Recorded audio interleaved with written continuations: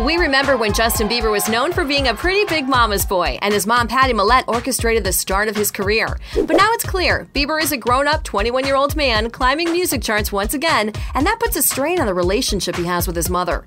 He tells Billboard magazine that his connection is pretty non-existing, and it seems that could be due to recent rumors and run-ins with Trouble.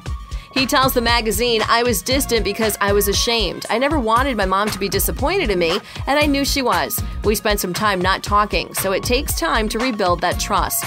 Most kids Bieber's age still need parents to help deal with adult issues, or, sometimes send over a couple bucks.